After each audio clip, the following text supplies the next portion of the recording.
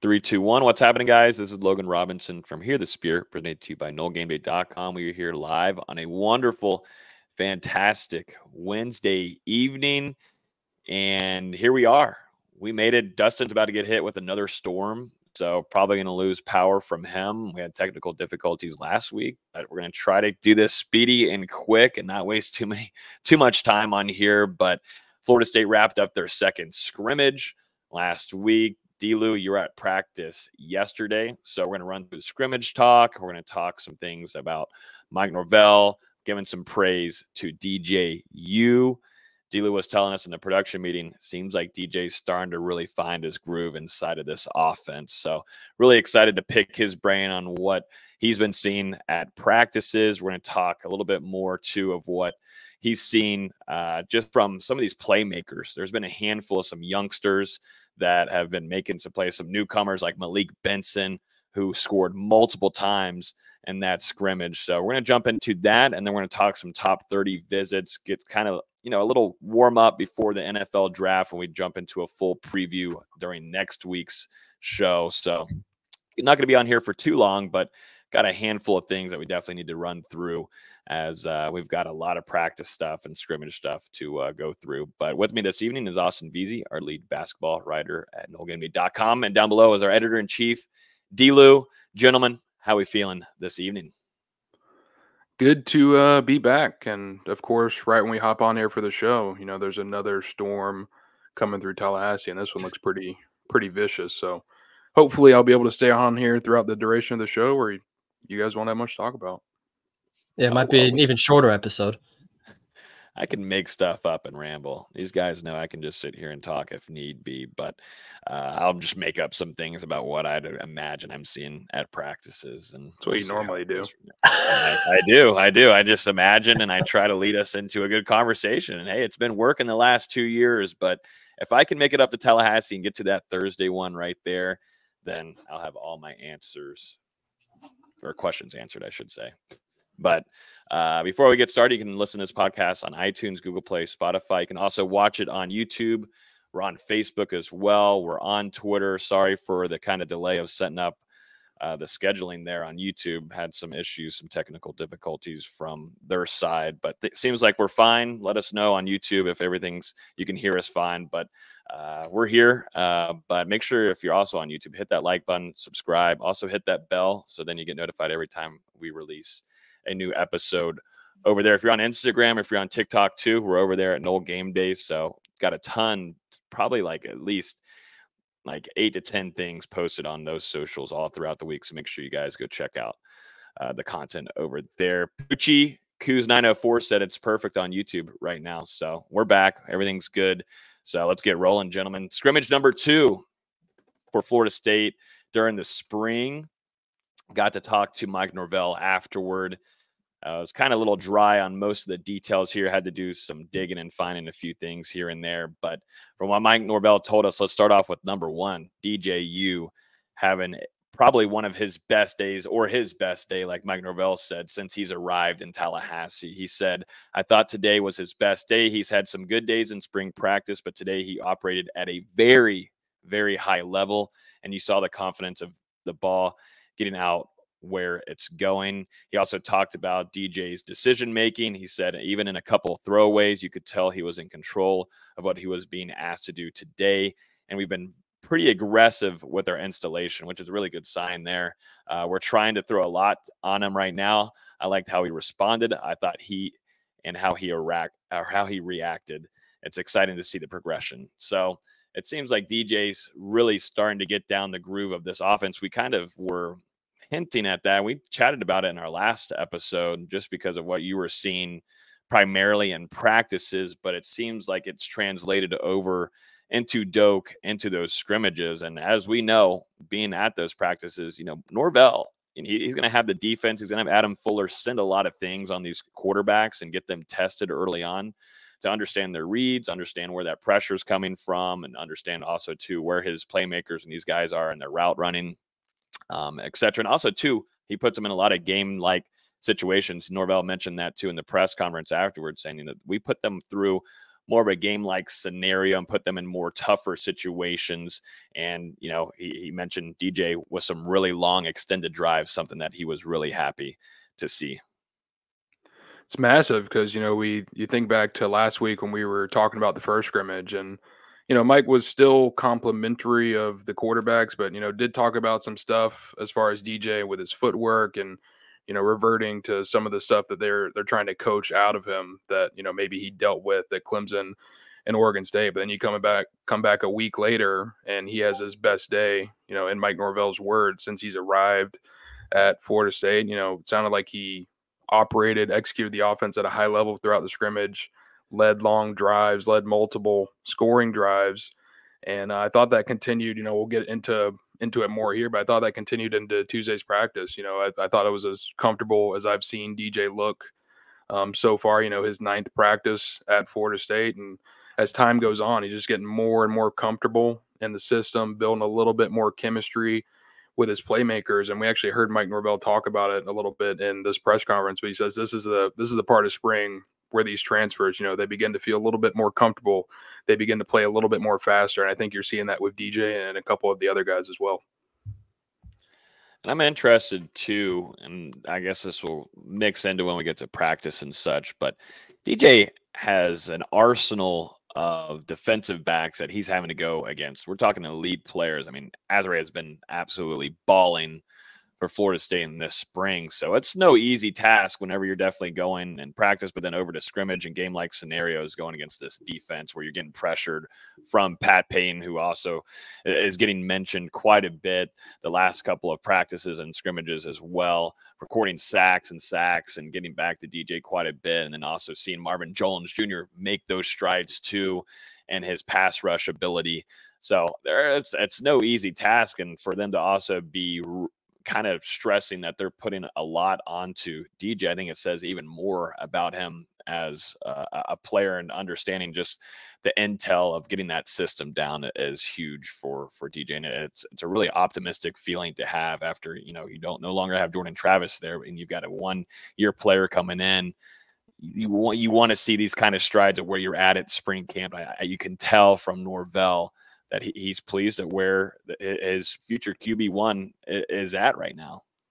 And, you know, this is exactly why Florida State went out and in that transfer market, you know, DJ was one of their top options, if not the top option for FSU at quarterback, you know, because he's just come in. He's got a sense of maturity. You know, he understands that he's on his 3rd stop and, you know, he's going into his 5th year at the college level. So it feels like, you know, he's trying to help out those younger guys to encourage them as much as possible as far as the other quarterbacks.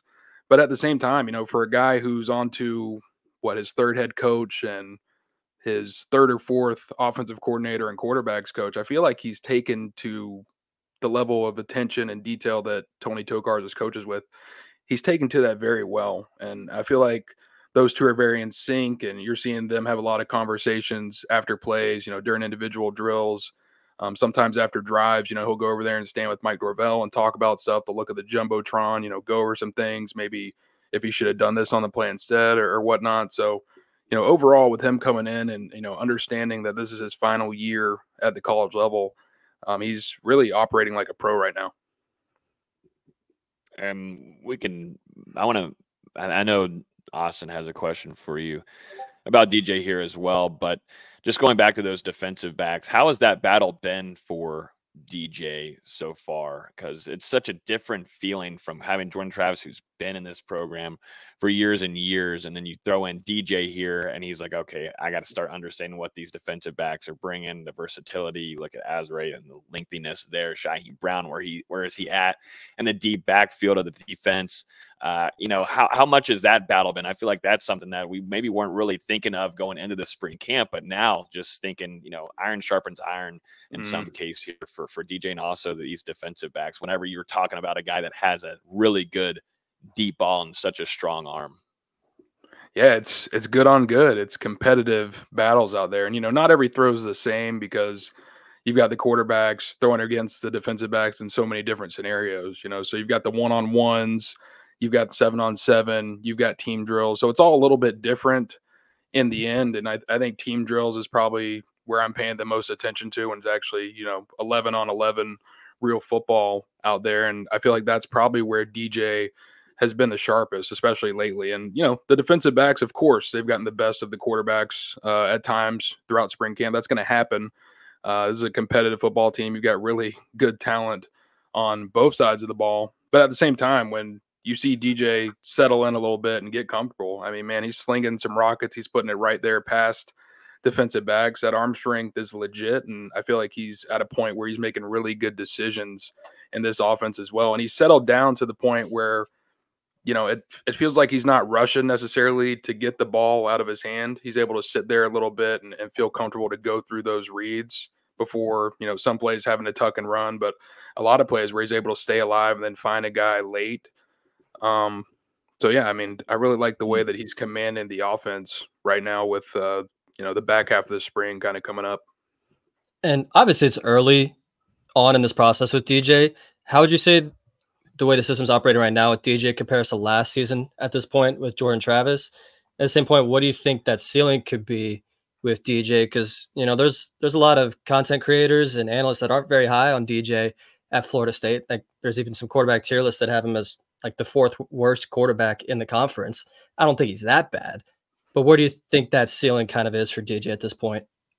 It's definitely an offense of moving parts. So, I mean, obviously DJ's coming in and learning a new system, but you've got the same thing happening at running back, at wide receiver. You've got new additions on the offensive line and obviously a guy in Robert Scott who's out for the rest of the spring. And, at tight end, you're bringing in a new face and Landon Thomas. So it's a little bit of an offense of moving parts. And, everyone's trying to get used to how Florida State runs the system and building that continuity and chemistry. But I mean, you look at what Florida State was able to do with Jordan Travis, and obviously Jordan was an immensely talented player himself, but also the coaching and the development that he received under Mike Norvell and Tony Tokars. And I think that's something that's got to be really exciting for Florida State fans because Jordan Travis, I mean, he's going to probably be drafted in a couple of weeks, but he doesn't necessarily have the elite physical tools that someone like DJ has, 6'4", 255 pounds, cannon of an arm.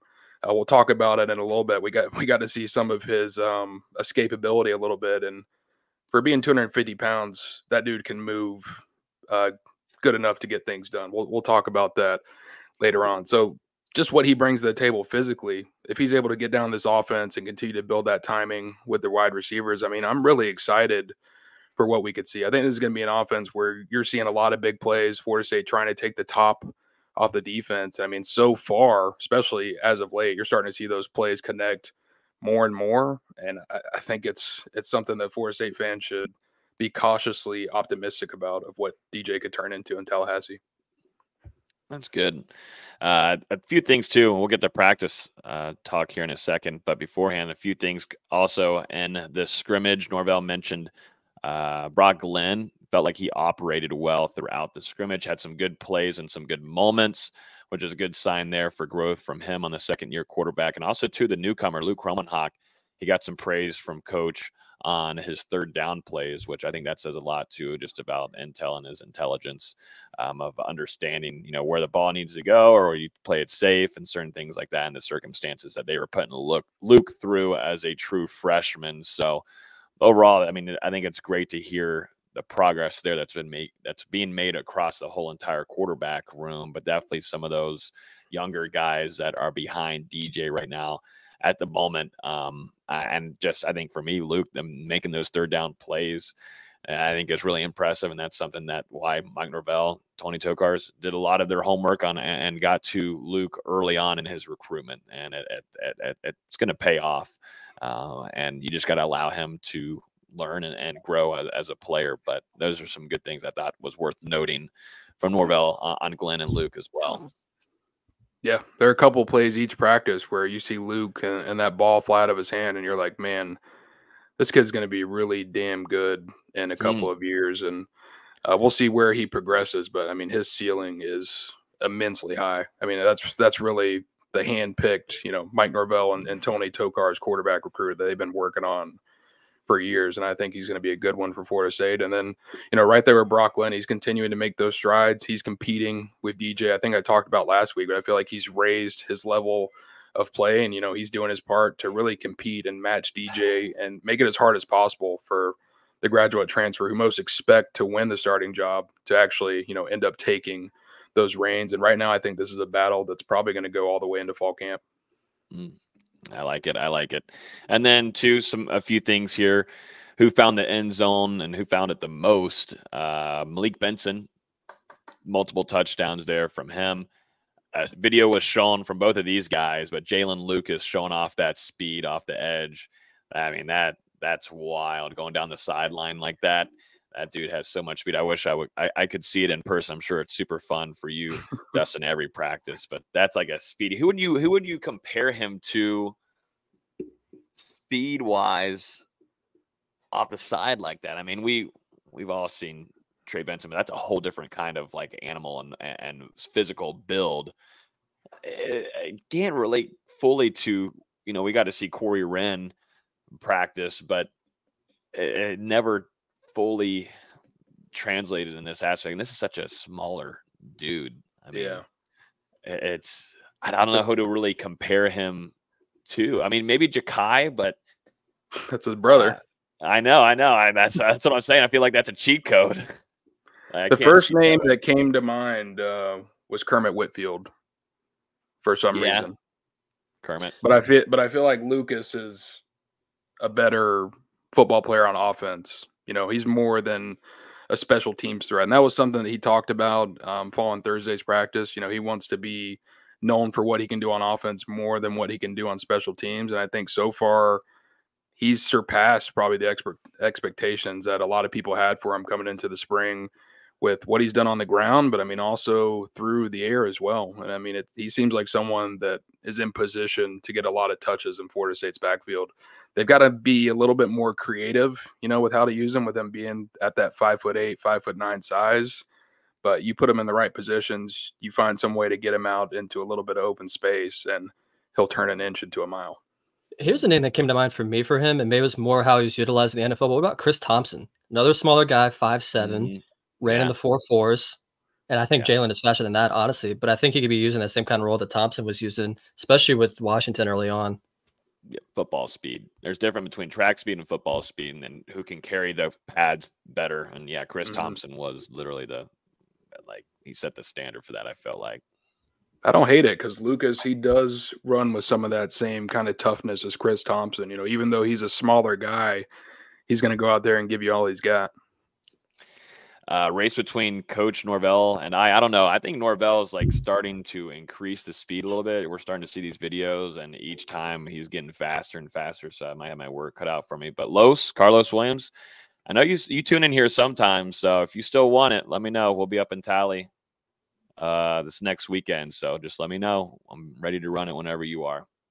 But a guy though, Malik Benson, man, keeps on effing balling, and I think that's now, we were talking about in the production meeting, this man he's putting himself in the spot to be a starter for FSU going into this 2024 season.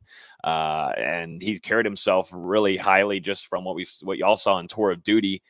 He's starting to become a vocal leader, a guy that's pushing guys behind them and setting the standard. And it seems like he has fully bought into what Mike Norvell brings to the table with this program. But Malik Benson found multiple touchdowns. And then also, too, we saw in the video from FSU, Camden Fryer caught a really nice ball that, I mean, honestly, just over the shoulder like that, not easy whatsoever. But that's Dustin. That's what we saw from him in the elite camp a couple years ago, man. That kid, he's got crazy speed. He's got crazy speed, and he's got a really good knack of utilizing his body to come down with the ball. I think of him and probably Vondravius Jacobs, of those two guys being really, really good with getting to using their ability to catch the ball.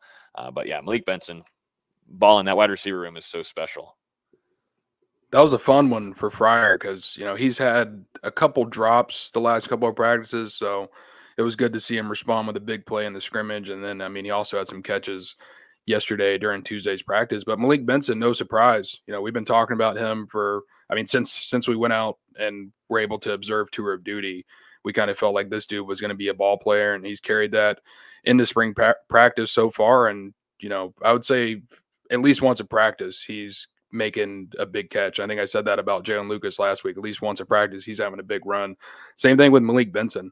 You know, last Thursday, he actually had a drop, and it was kind of funny because Adam Fuller went over to him and told him, "Hey, you got to catch that ball." And then, like, the next play, Malik came back, and I don't know how he caught it. All I know is he was on the ground, and the football was, like, tucked between his knees. Like, he caught it with his legs, and he's pointing at it like it's a catch. And, I mean, it's just ridiculous. You know, he finds a way to make a play, and I think he's going to be a good one for Florida State. I've liked this pickup since the beginning. You know, record-setting wide receiver in JUCO, got that experience with Alabama, and, I mean, he could take – the top off of a defense here, especially with DJ. I mean, slinging that thing 50, 55 yards down the field at will. That's kind of what I feel like Mike Norvell has set up for this offense to be in 2024. Toss it up and see who comes down with it. Whereas you saw this last year, and definitely when Johnny was here as well, you know, you had the height there factor and whatnot, but you didn't have the speed to lead that ball on as long as you probably could, as like you had with Ja'Kai Douglas for the most part there. And you got to go back and find that pokey that you had where he would blow up the back end of a defense. They're just utilizing his speed, and you saw J Trav connect with him multiple times, and those plays are game changers for FSU, and it's something Mike Norvell predicates his offense on, and that's something that was kind of felt like a little limited in some regard this last year for Florida State, and you could tell in some games here and there. It's still won 13 games, 13-0, but still these kind of speedy guys, just like Mike Norvell told us in that preseason or in the press conference before spring, that there's so much speed and on this team, and a lot of strength as well. But speed, I think, is going to be the biggest factor in 2024. But yeah, there's so much to like. So that's the scrimmage number 2. The biggest thing out of it seemed like, for the most part, yeah, there's some bangs and some bruises, but for the most part, coming out of that healthy, which is a good thing. I think, too, we weren't on here. Were we on here last week when we got to talk about Dustin Hill? I don't think. Yeah. Not entirely. Or maybe not. Maybe that was on Thursday. I'm not entirely sure either. Maybe the chat can tell us. If not, though, we might have to mention it on here. I feel like there's been 2 injury updates. Yeah, I don't think we talked about Dustin. No Dustin Hill is going to miss. It was on April 5th. Yeah. Dustin Hill is going to miss the remainder of spring camp, which obviously someone who, you know, talented as all get out, but you don't want to hear that. Not season-ending injury. Seems like it's something, though, he's going to have to recover and get back to 100%, so it's going to take a little bit of time there. But you take a hit there a little bit in that wide receiver room. It's absolutely loaded, like we just got done talking about, but still, you wanted to see Dustin have as much of a chance during this spring camp to build, honestly, to me, still get that system down, but also start building that chemistry with DJ and whoever else is going to be at that quarterback position. Knock on wood, you know, whoever's going to be out there healthy-wise, but still to build that chemistry with DJ would have been huge. And I just wanted to see him have that growth. But definitely not a fun hit there for that wide receiver room, but it's allowed for some of these youngsters like a LaWayne McCoy or other dudes to come in and get a lot of reps, but a tough loss there for a guy this spring.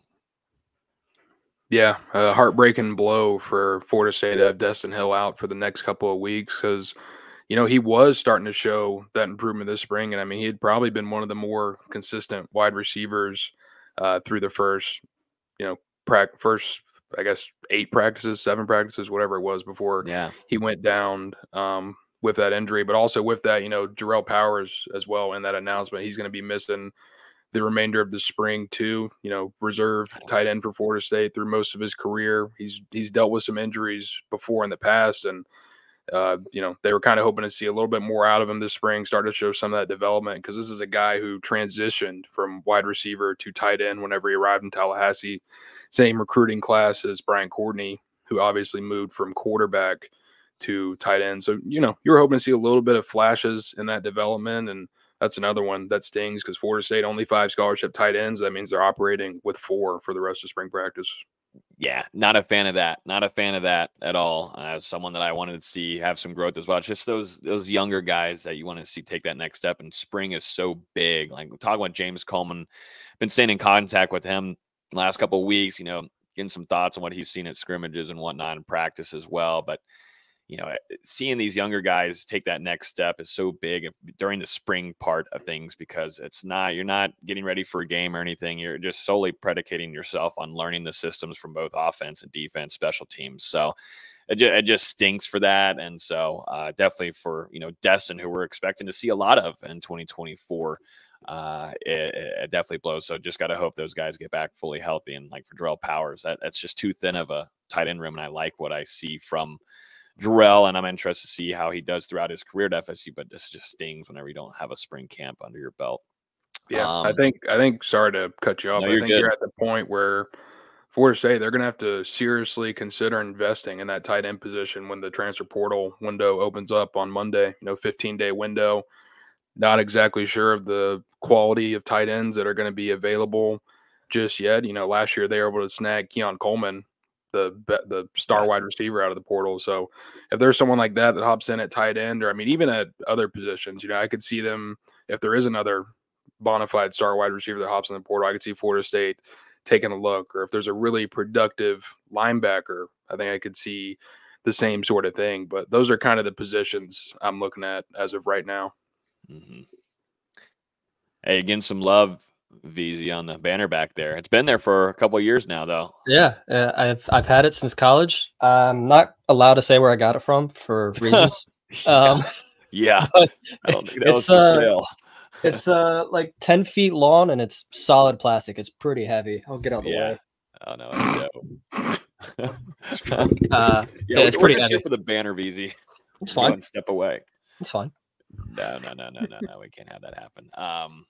But yeah, let's go move over to some practice, gentlemen. We were just talking a little bit about him, a tiny bit, but Lloyd McCoy seems like he's been a dude that has made some really significant shines during practices. We'll go to practice here on Tuesday, but earned some good praise from Mike Norvell. Now, did you have to say freaking, or did Norvell? Is it actually freaking, or was it? It's a real great effing job. He said freaking that time. Okay. I was making sure. I didn't know if you had to, got to play it cool. We're credentialed. I wouldn't have put it in quotes. I wouldn't have put it in quotes if it wasn't real. That's true. That's right. You are a professional at what you do. But getting some nice praise there from Mike Norvell. Great freaking job, Mike Norvell told him. But tell us about Lloyd McCoy, because I see him all over Twitter, people chatting about him a little bit. But you're there firsthand. What have you seen from this cat? Because it seems like okay, more wide receivers. This room completely just tells us it's loaded. He's fun, dude. I remember whenever he committed and we pulled up that highlight tape of him making that like crazy one-handed catch in one of those 7-on-7 tournaments. He's a playmaker, and he's got to start doing it a little bit more consistently. But when he has a good rep, it's a good rep, and he's had a couple good reps last couple of practices. Thursday making some tough catches, and then he came back yesterday. Had a grab over the middle where he took an instant shot from AZ. A tough hit, and fell to the ground, held on to the football.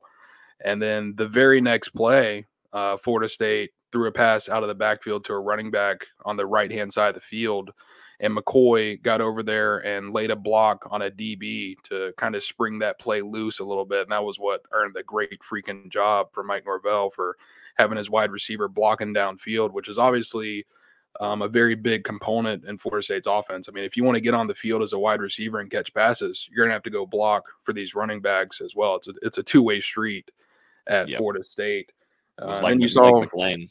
Yeah, you saw him continue that kind of upward climb into one-on-ones where, he had another tough grab with Jabril all over him, and then an athletic extension where he showed some of that playmaking ability for an end zone catch to kind of cap off that period. So the true freshman, we've mentioned him in spurts throughout spring practice, but at least the last 3 days, last Thursday, he got some love in the scrimmage on Saturday from Norvell. And then yesterday during Tuesday's practice, it feels like he's starting to make that ascension a little bit. Man, yeah, no, there we go. This guy's dialed in. I'm just checking. This is what happens when we're on the IG, man. You never know what's going to pop up, but I'm glad. I'm glad. It's good to hear that. I mean, Ron Dugans is doing a good job in that rim too. I always give him credit to the donk, but these guys are developing, but they're also doing a really good job on the recruiting front as well, bringing in this natural talent. You can tell, and it doesn't take long for these guys to mesh with the offense.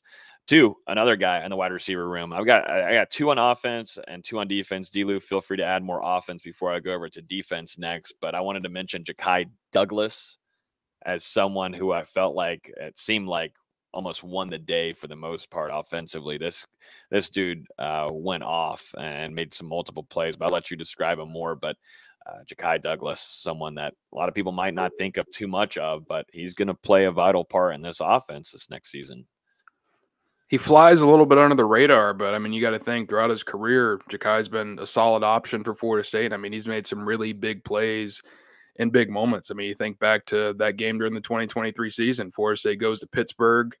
A couple hours before the game, the notification comes out that Johnny Wilson and Keon Coleman both aren't going to be able to suit up. And, you know, Florida State, they relied on Ja'Kai to have one of the best games of his career to help win that game. But, you know, he's just kind of been that solid veteran presence. And like I said, you kind of take him for granted a little bit. Maybe it's because he's a little bit of a smaller guy or he's been here for so long or whatever it is. But, you know, there are still those moments where Ja'Kai Douglas, he catches one on the sideline. He's tightly covered by a defensive back, puts a move on him, cuts across the field, goes, you know, 30, 40, 50 yards to the end zone, really shows off that explosive speed.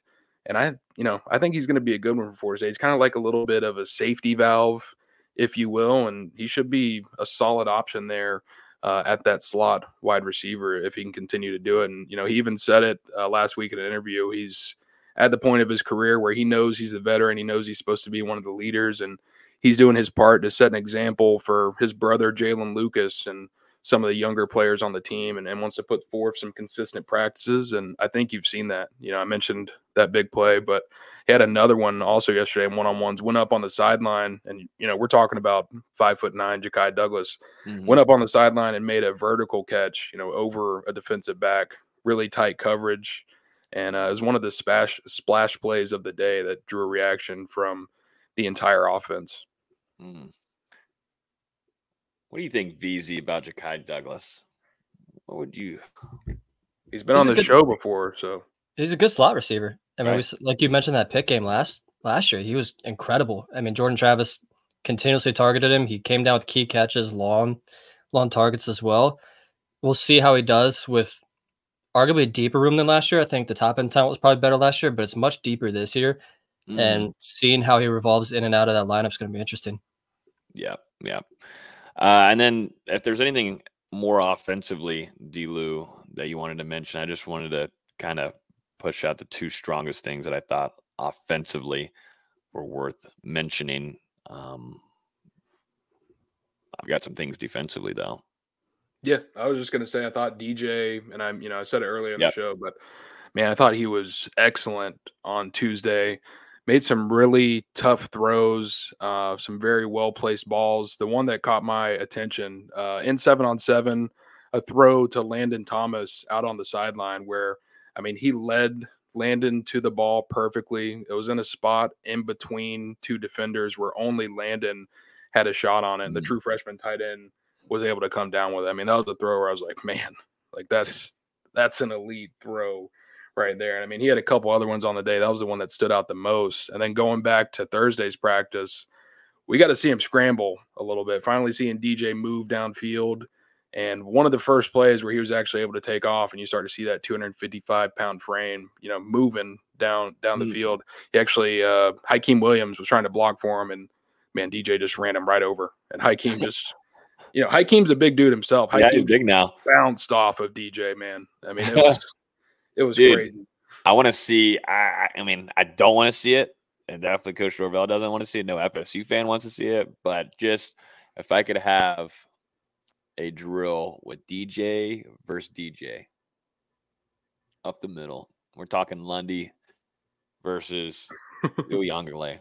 Can we not?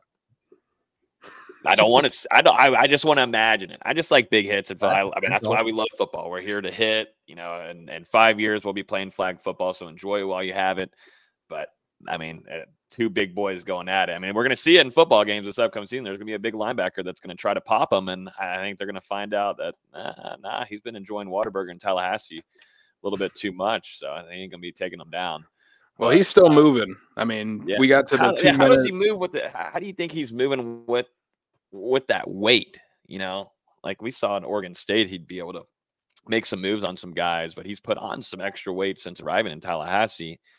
How has he moved whenever taking the ball in his own hands and going? He's not as fast, top end as Jordan Travis. Maybe not as fast top end as Brock Glenn, who, Mike Norvell said yesterday he had over 20 miles per hour on the GPS on one of his runs. But he's moving for being 255 pounds. Like, he can get into open space. He can create some plays. Going back to Thursday's practice, they were kind of doing a late game situation at the end, and 2 of the few successful plays were actually, DJ passes that turned into him having to scramble downfield. And one of them was for, I want to say 20 plus yards, where he was able to get out of the pocket, roll out a little bit. Defense had backed up because they're trying to defend deep downfield, prevent a deep ball. And he scrambled out and, I mean, got all the way to the first down before a defensive back was able to get to him. So he's more than capable to, keep defenses honest on his own. It's gonna be fun this season. I think at least that part of it with his game, you have that strong arm ability, but if a play breaks down, that was my biggest question mark going into camp. Just how the offensive line is going to have to operate in a way of protecting DJ so he can get that ball downfield. Whereas you had JT back there, and he was so literally magically elusive back there in the backfield when the offensive line missed out on the block there, and he'd have to get out and escape the pressure. So that's something, I'm interested in seeing as well.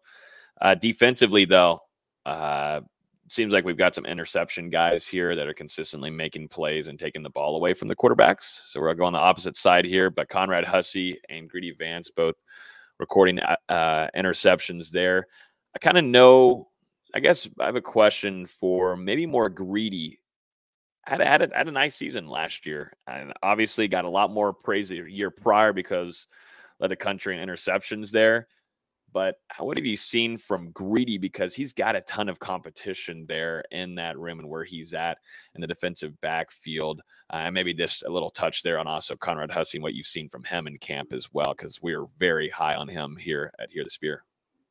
Yeah, Greedy kind of reminds me a little bit of Ja'Kai Douglas, where, he's been here at Florida State so long that he's flying a little bit under the radar. And you've got some new additions to that room. Obviously, Earl Little Jr. coming in from Alabama, and, Kevin Knowles converting back down to that cornerback spot after spending the 2023 season at safety. So he's a little under the radar, but, I mean, man, you look at these practice reports, he's tied for first now with Conrad Hussey and turnovers forced through 9 spring practices. We'll see if that continues, but I believe Greedy's all 4 of them have been interceptions. I mean, he's going out there and making the play himself, but I feel like he's been super solid to this point, doing what he should do.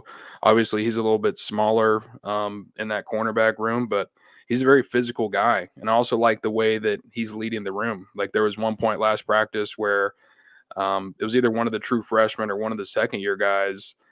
Whenever the defense, and I mean the offense too, but whenever they're coming off the field after a 7-on-7, rep or drive or 11-on-11, like, these guys, they have to jog off the field. And at one point, there was a freshman who kind of walked the final 5 yards to get to the sideline, and Greedy walked over, pointed at him and said, "Go back and jog off." And I mean, the younger player listened. So I just think that's a cool little detail that you just kind of see the culture. It's not something crazy, but to make sure that they're living up to not only what the coaches want them to do, but you're seeing the players take on leadership roles. It's funny because even yesterday, Adam Fuller did it to Shaheem. So I mean, they're holding everybody accountable from top to bottom. I was gonna say Greedy kind of arrived in that manner too, of just being a vocal guy and bringing that leadership with him as well. And that's what set him in a good spot for him in that year one at FSU to lead the country in interception. This guy came in, dialed in, and bought in immediately, like we're seeing, Malik Benson from Alabama. But that's something I was just curious on, just for Greedy fans, because he does have some guys nicking at some playing time right there, and he's held his spot. But just interested to see how that's been with a guy like Earl Little Jr. coming from Alabama, who you can tell, has all the natural ability in the world to come and take some playing time from you. So just nonetheless, though, you have such great depth, I think, in that room that was kind of just not as healthy as it was, as it is right now than what you had last year. Well, you still had two. We'll talk about him here, but we got some top 30 visits though, with some guys that are getting some looks on the NFL side, but like Jarian Jones. And also too, Akeem Dent getting some love, but we'll talk about that here in just a minute. And then it seems like Pat Payne's causing havoc. It seems like he's just causing trouble. And I want to get your thoughts too on the other side. Who else to you? And we'll put you on the spot. Who's going to be that DE2 of the spring? We'll put it just for the spring. We're not going to name any starters for the fall. We won't do that until we clickbait you guys when we do that. We're in the summer, but who do you as DE2 on the other side of Pat? His nickname's Glizzy, Peyton. Let me make sure that's right, because I'm gonna go to his Instagram right now. That's funny, man. But that's a tough question. Pat Payton, yeah, I thought Thursday was Glizzy, his by the way. best practice so far. We've talked about him putting on that weight, continuing to improve. Obviously, he's stepping into that star defensive end spot here at Florida State, kind of the next one up in the batter's box. And I think so far this spring, he's lived up to the expectation. Thursday, multiple sacks, multiple pressures, and it was really him and also Marvin Jones Jr. on that other side, kind of collapsing on the pocket, wreaking a ton of havoc before, they went into that second scrimmage. And it sounded like coming out of the second scrimmage, once again, the defensive front was something that flashed to Mike Norvell, and he talked about the pressure and the athleticism that these guys bring, particularly in those third and long situations where they're able to just pin their ears back and go after the quarterback. But man, I mean, I think I talked about last week, but this defensive interim, I've been really impressed. Obviously Jared Verse is gone, Gilbert Edmonds gone. There's a lot of new names. There's some younger guys in the room like Jaden Jones and Byron Turner who are continuing to grow. And the transfers that have come in, Sione, Marvin Jones Jr., Tomiwa, who's switching there between the inside and the outside, they've all been super solid. I mean, you've got 6 real good defensive ends there. And then you're at the point now where, Aaron Hester, a guy who's dealt with some injuries throughout his career, kind of a tweener a little bit between that defensive end and linebacker size, if you will. He's been making plays during practice. I mean, he's a guy that Mike Norvell has been naming after these scrimmages. Last week, he had, I think, multiple sacks in either the Tuesday or the Thursday practice. So I really like the progress that we've seen from the top to the bottom. I think as of now, probably Marvin Jones Jr. is playing a little bit more consistent, a little bit more physical than everyone else. But I mean, this is a job that's up for the taking. And plus, we also know how Florida State rotates these defensive ends. I mean, we're going to see a lot of different guys get snaps. It's been a 4-man rotation typically, throughout 22 and 2023. We'll see if that changes at all with, just the amount of guys that they can actually use out of that unit. I mean, there's so much talent. There was a question on here from our guy Terrell asking who is going to the spring game for coverage, and D-Lou and I will be there with a handful of you're going? NoleGameday staff. VZ's not going. No, you're going? Not for me. You were saying before the show you're not going. If I can get something fixed with my body, I will be there. I'm trying to be there, but God, now it's gonna make it sound like I've got some sick stuff going on with me. But no, plan on being there. We'll have a lot of people on hand for that, nonetheless, for coverage. And then, have you noticed with Mike Norvell? I know videos coming out with the climb, but Mike Norvell with the walkie-talkie now this year, college coaches can go into like an NFL side of things where you can jump in and talk to your quarterback with the headset or walkie-talkie with whatever they're going to be using, but it's going to be a headset when they get on the game field. But Have you noticed Norvell and how that's kind of working with the quarterbacks and practices so far? As much as we saw on that video, which I thought was hilarious, but Yeah. you're also seeing it on the defensive side of the ball too. So like Adam Fuller is able to talk to Yeah. some of these linebackers. Linebackers basically the quarterback of the defense, and he's out there barking instructions to DJ, because I stand on the defensive sideline more than the offensive sideline during the practices. That's just kind of how it ends up working out. And normally I stand right around where Fuller is. So, it's cool to hear him, relaying some of these commands and shouting into his walkie-talkie like, DJ, get so-and-so to move here. And you look over and you watch Lundy like point out to a defensive back and have him shift or something like that. So you're seeing it in real time. I think it's going to be really cool to see that implemented in college football. There's still going to be signs, obviously, coming from the sideline, but it's going to make it a little bit harder, I guess, for stuff to get stolen by other college staffs. Looking at you, Auburn. Looking at you. And Ohio State. Michigan. That's a major mess up there. Unbelievable. They're probably both doing it. Everybody's doing it. It's just don't try to get caught on national championship TV coverage. But yeah, so some good practice tomorrow, right? Yeah, I won't be there tomorrow. Tommy and Jackson are going to be locking it down for us. I'm in wedding preparation. I'm the best man, so got to be there for my boys. I'm going to miss out on this one, but we'll be back out there next Tuesday, Thursday, and then obviously the spring showcase that Saturday, April 20th. Yeah, it's going to look interesting with Doak looking the way it is right now. So best of luck to everybody going in there and everything. It's going to be interesting with the parking. We already know if you've gone to FSU or you've just been there for games, parking is one of the worst things on that campus. So best of luck to everybody that's trying to attend this spring game, where that's going to be kind of limited in both attendance and seating and also in the parking, from what I read online. Let's jump into some NFL top 30 stuff, unless you have any more defensive things that you want to bring up from practice on Tuesday of yesterday. The only other thing that I had noted down was KJ Sampson, and I think we might have talked about him last Wednesday, but he's just a dude he brings a lot of effort to the table.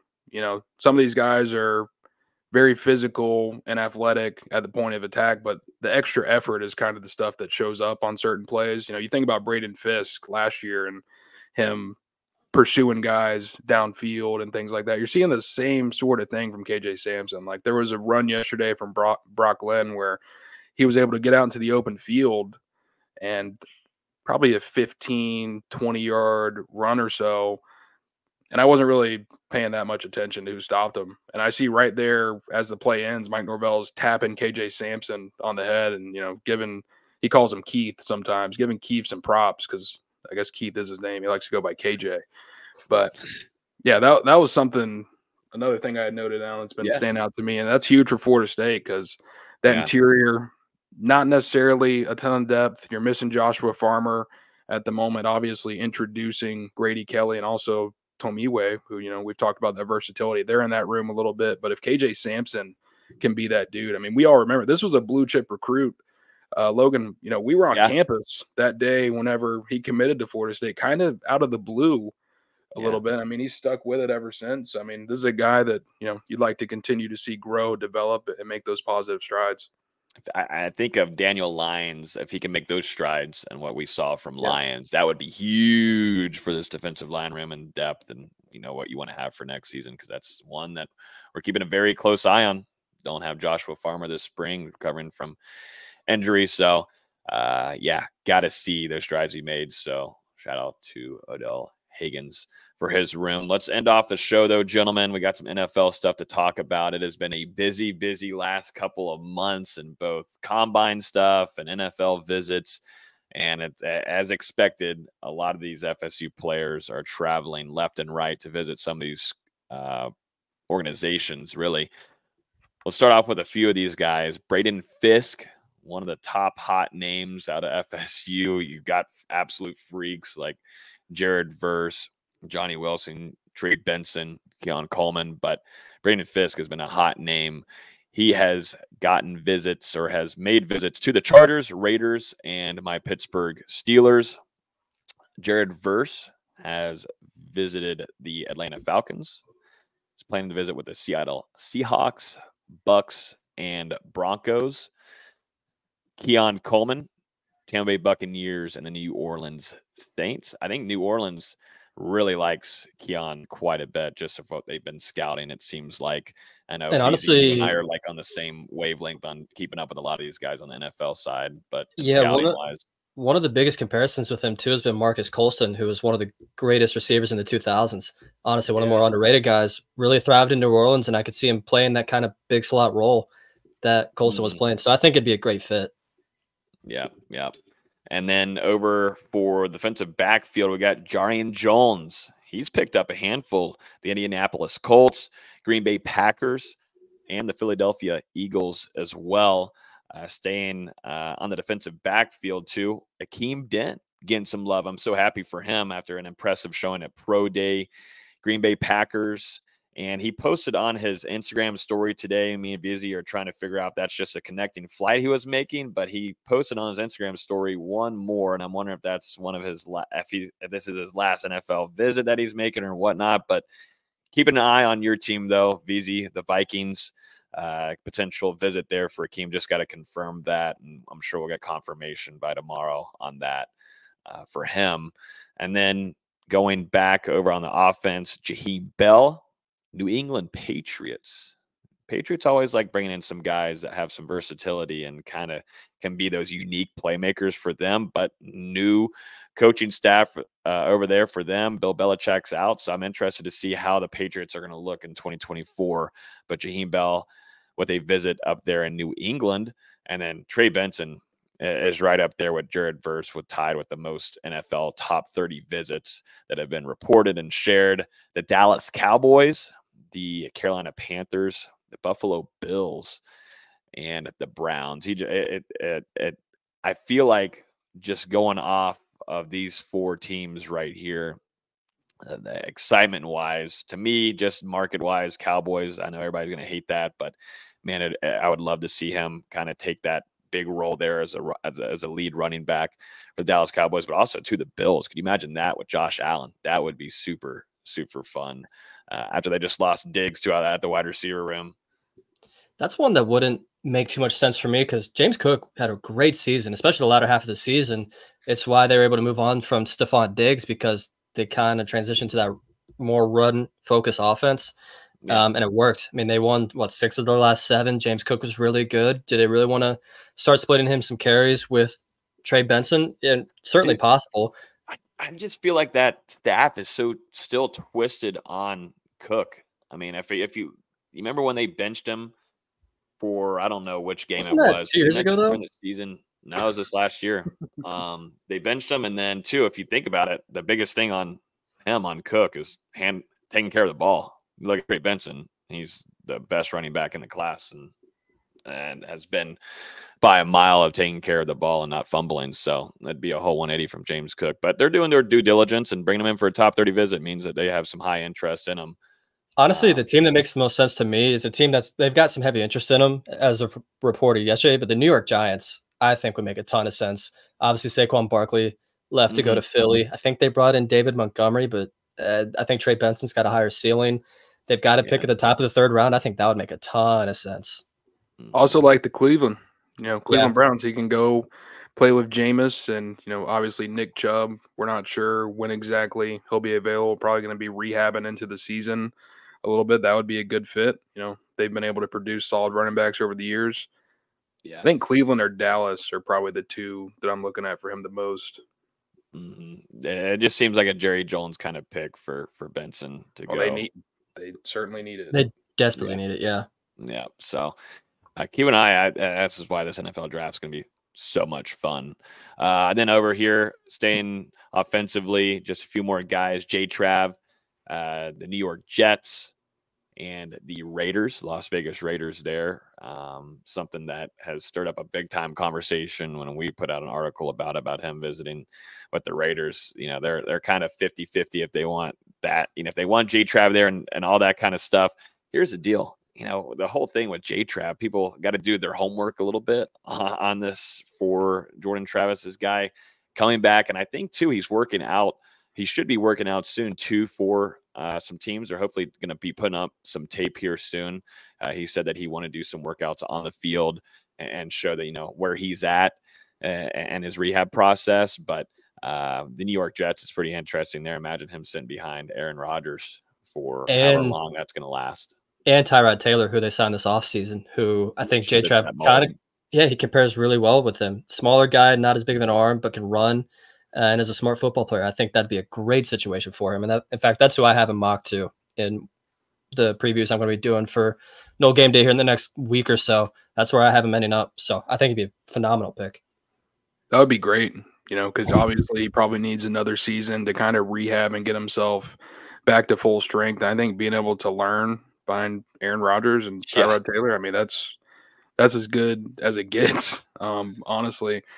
There was another one by, I can't remember the writer's name, but for ESPN, the recent mock draft had him going in the 6th round to the Atlanta Falcons. And I think that's another one that's interesting to me, you know, sitting behind Kirk a little bit. The Falcons don't really have a young quarterback on their roster, a prospect anymore.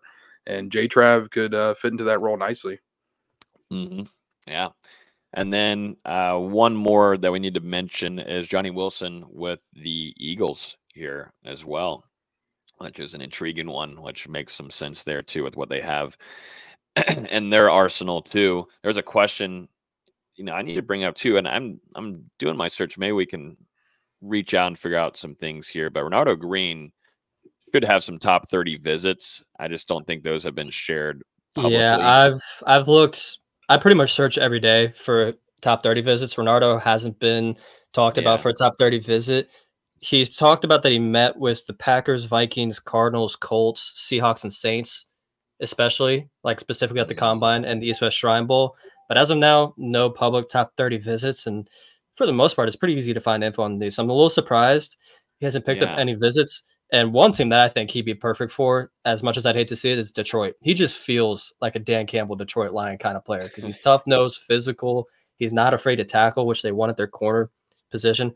I think that'd be a great fit, but they haven't been mentioned so far. Hey, match that with Braden Fisk. That's what I would like to see with Dan Campbell. 150%. Oh yeah.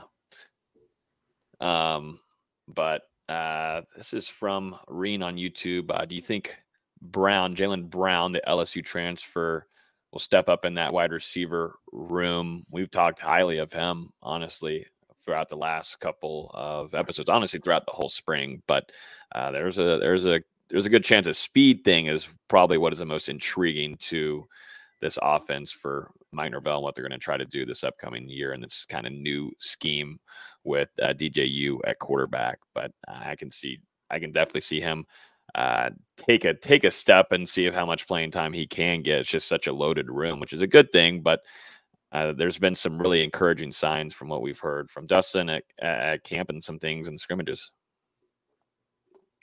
Yeah, the biggest thing coming into the spring for him, I thought, was his size, you know, because we saw after tour of duty that he had lost a little bit of weight, I think down to, what was it, Logan? Do you remember 172 pounds?